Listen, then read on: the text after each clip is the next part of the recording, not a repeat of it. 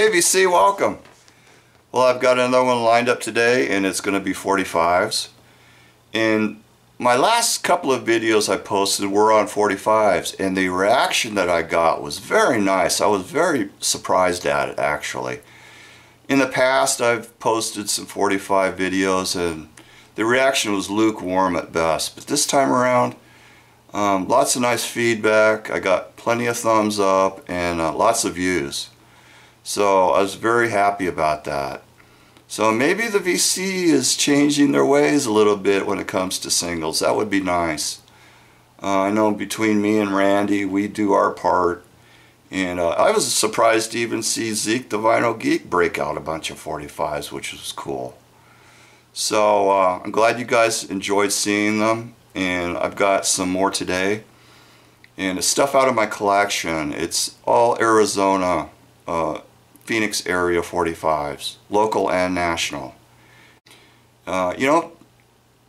So starting about the mid-50s up to about 1972, Phoenix had a vital music scene here locally for such a small area. I mean, it's grown a lot since then, but back then, we were still relatively a small city. And the talent that we had was pretty amazing. A lot of great records came out of this area during that time. And then about the mid-70s, it just kind of dried up a little bit. There was still some records coming out, but not like it was. And then when the whole new wave punk thing kicked in, that kind of kick-started the whole scene again. And it's still going strong today. A lot of bands are around here, and they're putting out music and vinyl and CDs. So it's yeah, just during that sort of mid-70s, there was just a slump in the scene here for some reason. But anyway, let's check out these singles that I have lined up today. And again, I want to thank you guys for tuning in and watching, and keeping the vinyl 45 RPM alive. Thank you. Alright, we're going to get going with the 45s I've got lined up for today. And we'll start off with the Tucson band. Released a couple of singles on Columbia in 66, 67. The Dearly Beloved, although on this first record they're credited as the Dearly Beloveds. And Columbia picked this up from an earlier release, local release on Tucson label called Boyd.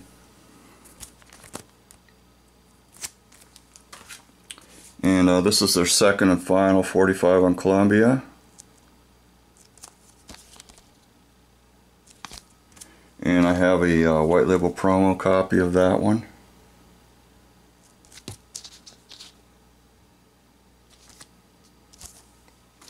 Yeah, their career was cut short as the lead singer was killed in an auto accident. This is the first release by the Bittersweets. Summer of 66 this was released.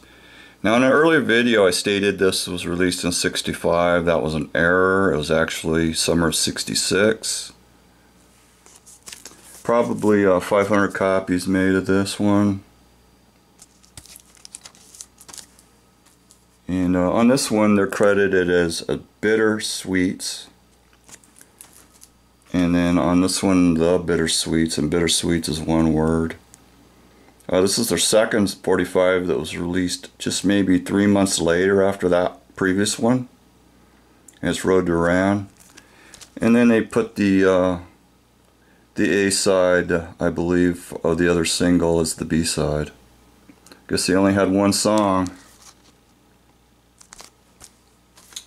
And then Original Sound picked them up in 1967 and put out this fine garage cut In the Night.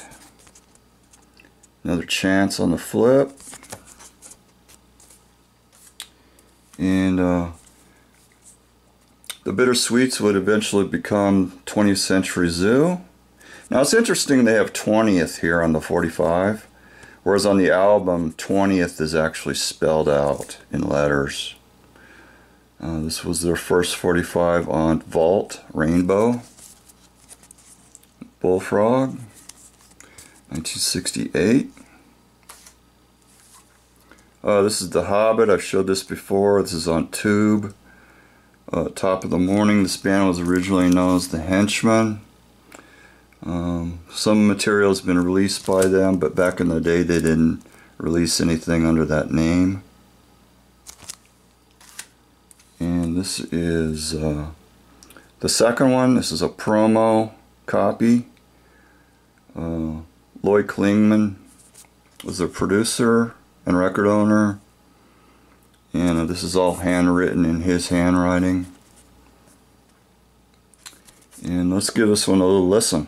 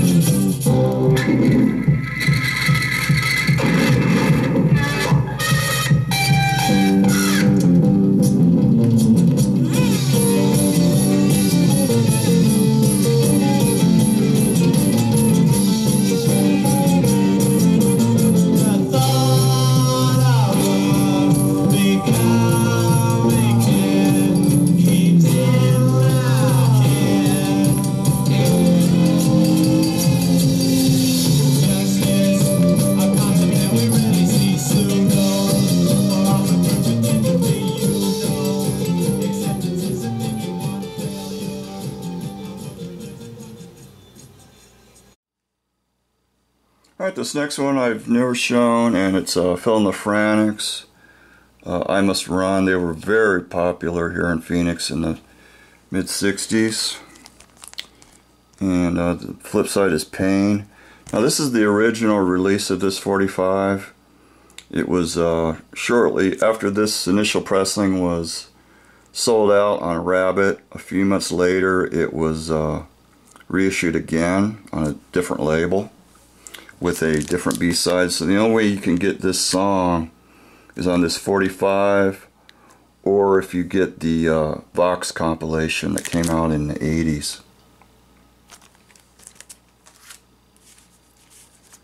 This is a Chicano rock band from 1966, El Mosquito. They only had a couple of records, and this is their first one. And the original pressings are on the red label. And this is the second pressing on the orange label. Same songs. Both instrumentals. This is a band, a Psych band, Psych garage band, The Violet Wing. They do a cover version of Hey Joe. It's on the Sound Gems label. These are pretty rare, probably 500 made. And then the record that came out right after that on Sound Gems was this one. This is a white label promo, Flying Circus. They do a cover version of You Really Got Me by the Kinks.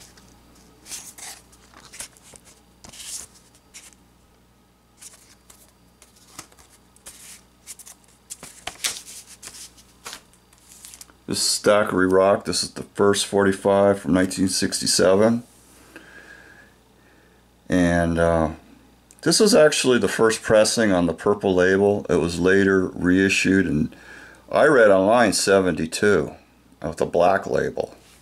Seems kind of odd, but I don't know, that was about the time the Tubes, or the Beans, Tubes Beans were real popular. Maybe they were trying to capitalize on Vince Welnick, who was in this band. He was a keyboard player that later went on to the Tubes, and then later he played with the Grateful Dead in the 80s. This is pretty killer. Let's give this one a listen.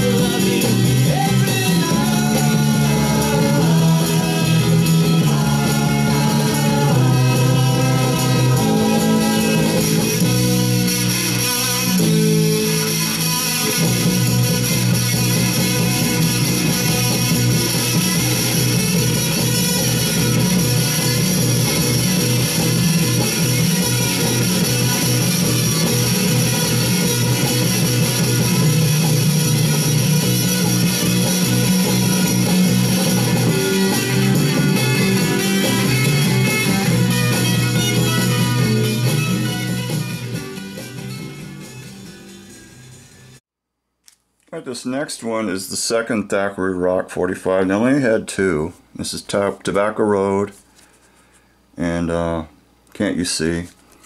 And I guess this was done after the band had broken up a little bit, then reformed with a couple of new members.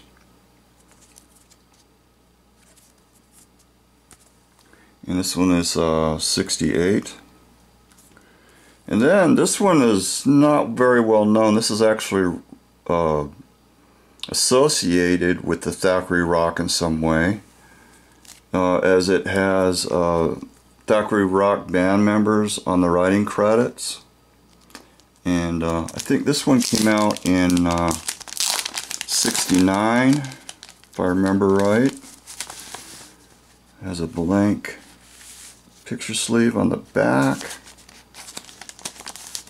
And it's on the ECI label. And the songs are Feeling Glad,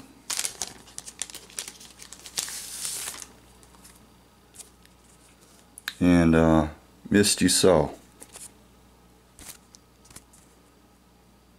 This is pretty obscure, so let me put this one on for you guys.